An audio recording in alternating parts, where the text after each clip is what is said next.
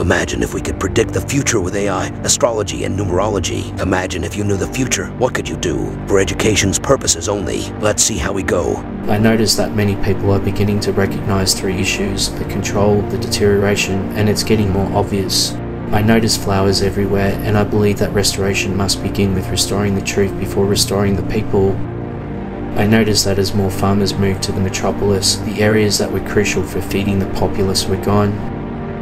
I had a terrifying image of seeing the same two catchphrases, freedom and democracy, written on signs and banners all over the place, meaning something else. I can see that we have a whole generation of instructors that will serve as priests for repetition, corrupting generations much more than the ones we're currently enjoying.